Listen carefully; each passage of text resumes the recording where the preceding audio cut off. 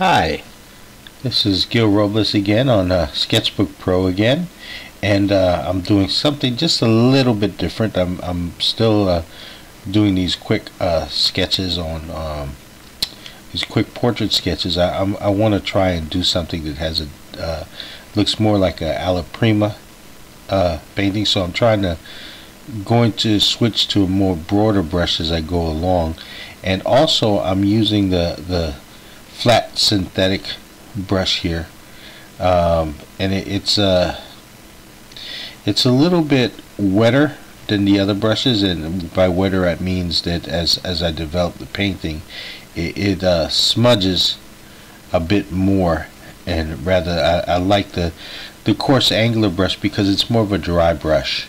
This one smothers a little bit more, and it blends in with the paint that you had laid down before. It helps to use the layers, because then it won't smudge as much. But I just wanted to try something different. Just wanted to move on to some of the other tools rather than and experiment a bit rather than just staying with one tool. So here I am at the blocking stage, and just measuring things, making sure that everything aligns, and I'm also looking for the patterns of light and dark and so forth. Pretty much I do this as I would if I were using oil paints or acrylics or something like that, and because Sketchbook Pro, as great a program as it is, doesn't make you an automatic painter or artist. But it gives you the same types of tools in digital form that if you wanted to, you can do this on your computer, and you know, there are other advantages to using digital media,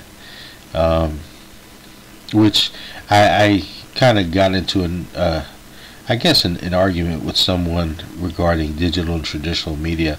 Now, I am a traditionalist. I love using traditional tools, and I love, and as much as I love digital media, to me it does not replace oil painting and so forth. But it is art, it is work, and it is legit, you know. And the one thing though, you don't have the argument that I keep hearing is that you don't have an actual painting. You have a virtual painting. You have not something that you can hang on your wall. My argument to that is that, you know what, artists have used print mediums, and a lot of work goes into making an etching and a lithograph and all of that. But you know, the main reason for doing this was so that they can distribute their work to a wider audience at a cheaper price. So you can make prints from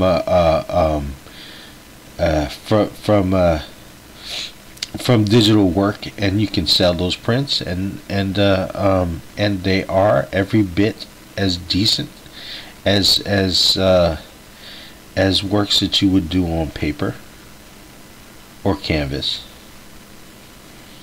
You know.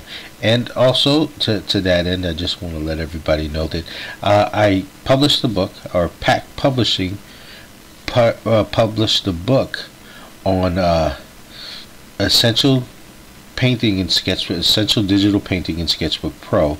That's available on the Pack Publishing website. It's also available at Amazon.com and Amazon UK, and this is a book where basically I discuss painting like this, and also just run through Sketchbook Pro. It's recommended for someone who's just starting in digital media, or someone who's intermediate and would like to improve their skills.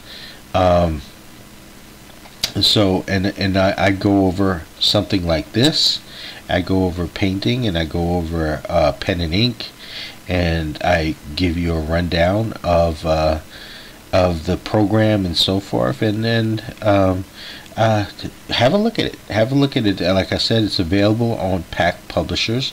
I'll leave the website address below this video here, and It's also available on Amazon.com and Barnes and Nobles. It's called Sketchbook Pro Essential Digital Painting, um, and it's available.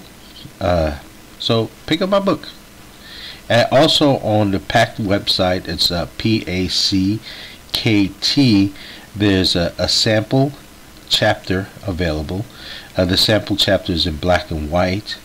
The finished book is in color, of course, but it gives you a good idea of where the book is headed. Also, you can review the chapters on either Amazon or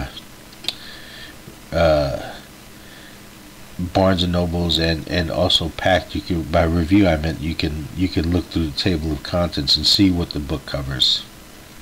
Okay, so I switched back to the coarse angular brush, a dry brush, and what I'm trying to do is keep a broader brush, as broad a brush as I can, not too small of a brush, because I want to give this feel of this kind of Alla Prima look. Just broad brush strokes, and not really concerned about the really fine details, but trying to give a broad statement of the planes of light and dark, and also color.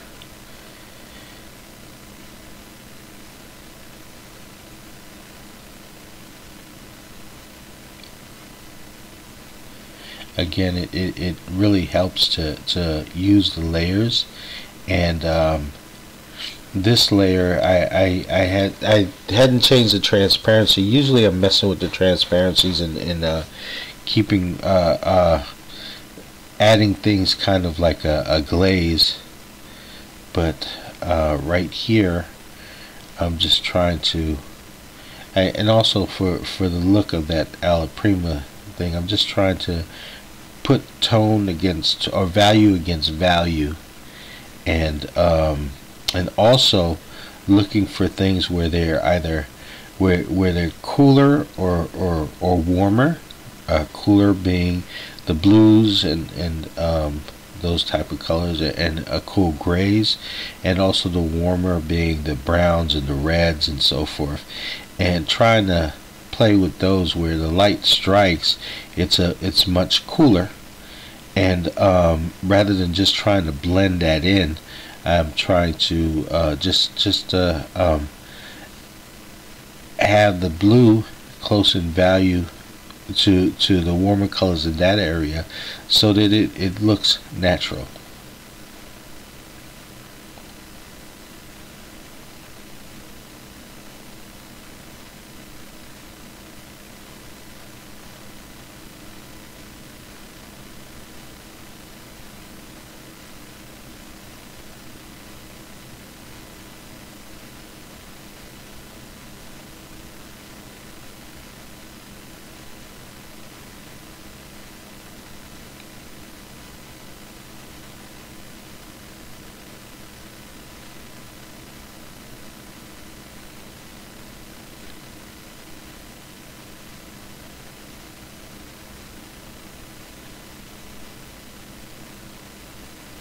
And I'm coming closer to the finish, so I want to just point out that I really held off some of the darker darks and the lighter lights till the very end, really trying to build a foundation before I hit these darker and lighter accents.